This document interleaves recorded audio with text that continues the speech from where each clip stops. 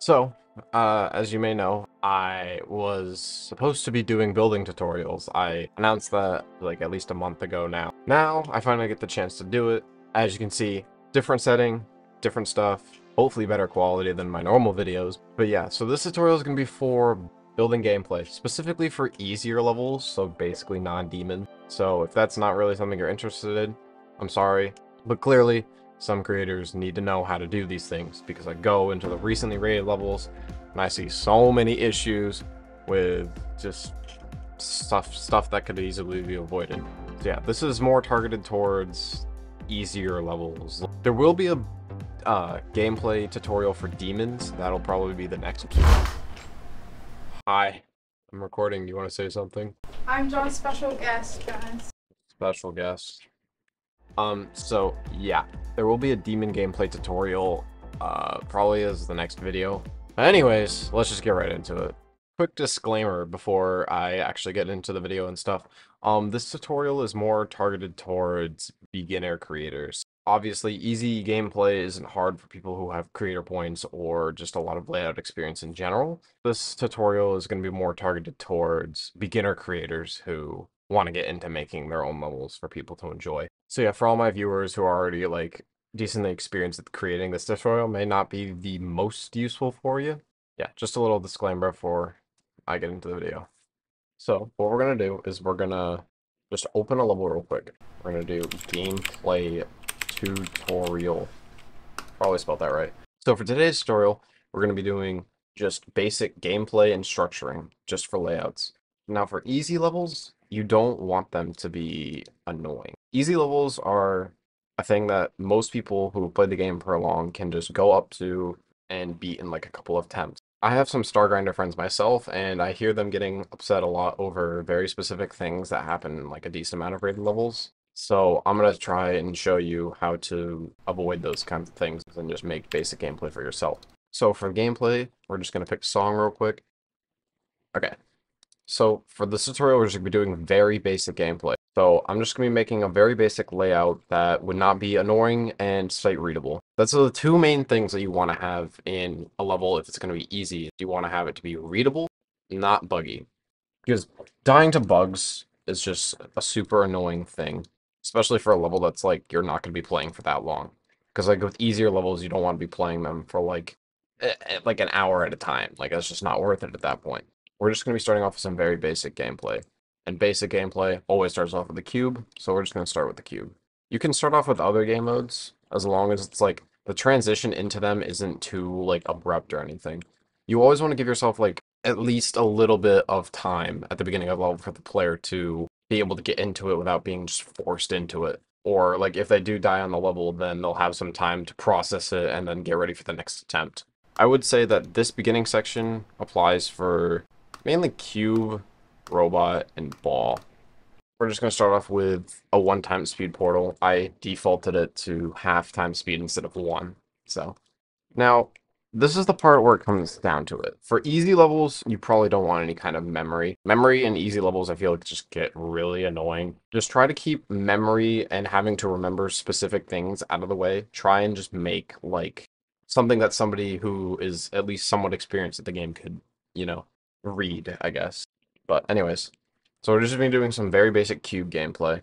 Okay, so this is the part where you have to put sync into your level.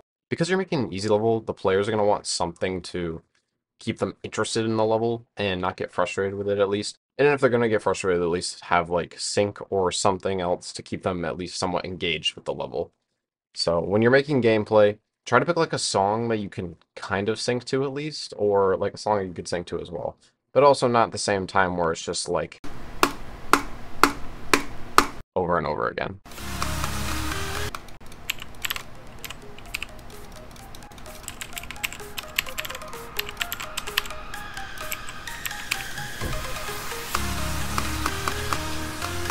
So something like that. Something that goes well with the song with the clicks, pretty much.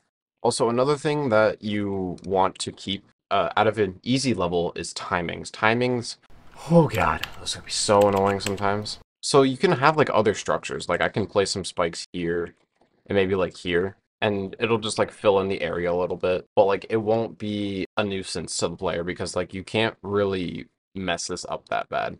And if you think you could jump a little bit early here, just move the block back and it won't be that much of a problem. So when you're making your layout, just, keep it nice looking. Don't make sure it's too empty, but also at the same time, depending on the difficulty, you want to make it so none of the filler structures, I guess, would intrude with that. And another way I like to fill up my layouts is just put some saws down. They don't have to necessarily be able to kill the player, but they can just be there just to like look nice or whatever. So I could put like a saw right here, and it doesn't affect the actual gameplay route at all. It's just there to look nice. There's not really much to teach about, honestly. It's just like, just make it readable, make it fun, make it go to the music, and honestly, you'll have like a pretty decent playing level. It might not be the most fun thing in the world, but that also really depends on like how good the player is. Me personally, I'm probably way too good at the game, probably more good than I should be. So I'm not going to find easy levels fun, but for star grinders who play easy levels all the time, just make your gameplay fair, honestly. That's really what it comes down to, is just making it fair and not buggy. And also keep it interesting. You want to keep it interesting too, because obviously I don't think many people want their players to be bored when they're playing their levels. So keep it interesting, like some gravity switches, but also at the same time, remember you have to keep things readable. You don't want things to be annoying or off screen. Put like a double spike here, or something like that.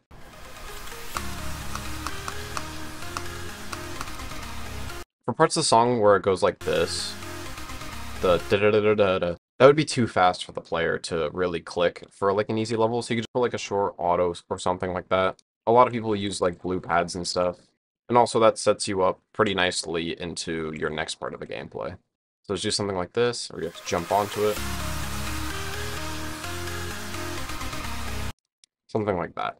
Maybe it's a little off sync, so we'll do this. Yeah, and also just try to account for like possible things that could happen if you hit these orbs differently.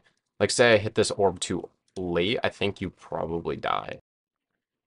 See, like that. If somebody hits this orb too late, they're gonna hit this portal early and then they're gonna die and fall. You kind of want to like make up for that. The best way to do it is just to extend the structure like this. And if you think this structure is too big to have in the level, you could just do something along the lines of this. This wouldn't really affect the gameplay at all. You can have like a one block gap where you do need to jump. It doesn't really affect it. And if it does, I usually just like to use these translucent looking blocks from right here. And it'll separate the structures and make it easier to decorate. Now, you just want to make sure that like specific ways you hit orbs won't kill the player.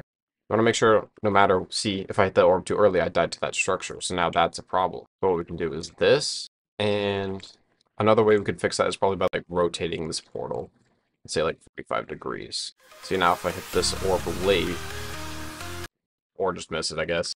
If I hit this orb late, I'm fine. If I buffer the orb, hit it as early as possible, I'm still okay.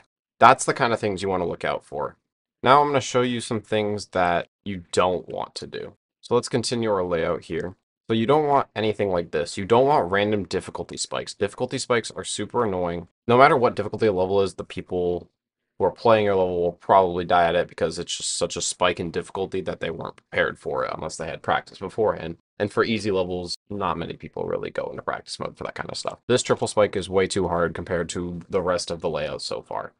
Another thing is you don't want timings. A lot of timings I see in easy levels are timings like these. While it doesn't look hard and might not be hard to some people, could be hard to like a newer player trying to just beat the level. And also orb timings. And just like, you just want to make sure it's readable. If I go play what I made right now, I should be able to buffer every orb.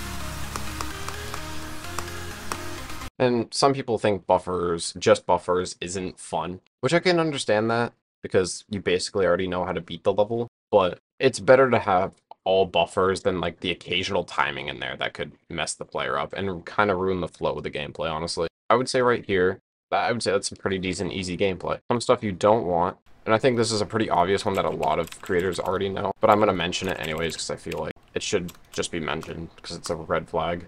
So blind jumps. Blind jumps are something that should never be put in a level ever. I never understood why people thought that these things were a good idea. So if I go play the level here, I'm just playing the game.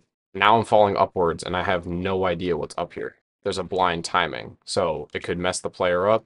They could try and buffer it and die. or they could try and click it late and accidentally hit the spike. That's something you don't want either. But yeah, honestly, that's really it for the easy gameplay.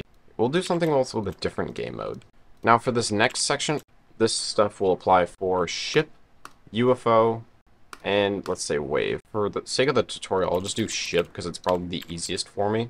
What you want to do for these three game modes and easy levels is you want to make it fun, but also not too complex or annoying. You want to make it readable, but not too complicated. If it's a demon level, you can make the gameplay complicated as long as it's consistent and fun. But with easy levels, you can't really do that. And honestly, with ship gameplay, it depends on what difficulty of easy you're going for. Like if you're making like, let's just say like a 4-star.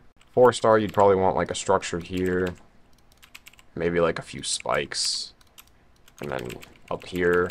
So like this would probably be like a good like 4-star kind of gameplay. Maybe 5-star. So let me just make a little bit more gameplay here. I'd say this is a good about like 4 or 5-star gameplay right here. But also, if you remember back here, I said that sync is a pretty good part, or a pretty good way to keep the player interested and engaged in your level and give them more motivation to beat the level. Sync is a good way. And there are ways you can sync easy gameplay in ship, wave, and UFO without making it too complicated. I think the two easiest ways to do that would be to use gravity portals and then the mini and big portal. And you don't want to overuse these, but like just enough to give the player like something to be interested in, to focus on and keep their attention towards the level other than just autopiloting. So right here when the song changes a little bit, I feel like this would be a good spot to like put, let's say, a gravity portal. So we'll go reverse gravity here. So yeah, something like that. And then just keep making your gameplay. Also, to keep the player interested, you could use some slopes as well. I think they're underutilized because of just how hard it is to decorate them sometimes. But I still think people should use them more often. So yeah, we could have like another saw blade here. Maybe like a small structure right down here. Also, another thing is you want to keep your obstacles that you have to avoid clear. And a way of doing that is obviously just making it so deco or other parts of the layout or structuring isn't intrusive in any way. But also another good way to do that is arrows. So in this tab right here, there are some lovely arrows that you could use. You have these 3 arrows, and you can also use this triangle as an arrow if you wanted to. And since this is just the gameplay, and you're not really doing deco yet, put some arrows. You don't even have to use arrows either. You could use these circles or diamonds to just like trace your path. When you're making easy gameplay, you want to keep it simple. Something that lets the player know where they should probably go. Also, another thing, do not stack portals. Doing this messes so many people up. Depending on which portal is layered on top, they're only going to see that portal when sight reading, especially if it's faster gameplay. With a level like this, you can clearly tell that like there's 2 portals there, but it's also, if it's faster, it's harder to sight read that. So if you do want something here where it's going to go mini and reverse at the same time, try and scale down one of the portals a little bit, maybe to like 0.75 normally, or just like a quarter smaller than the actual portal, and just put it like right in front of the portal. So when I go to play the level, you can clearly tell that both of them are there. So that makes it more sight readable and stuff. Now, like I said, this applies to also these 2 game modes. Let's try the UFO. See, UFO. The wave might be a little bit more complicated because of the mini. Yeah, see, that's a little bit... Wave is a little bit different, I will admit. So it is a little bit harder to sync with the wave. But honestly, sync with wave and easy levels shouldn't be that much of a concern.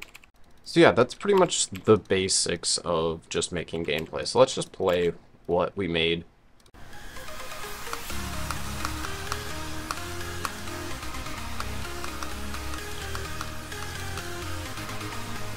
So yeah, so you see everything is sight readable.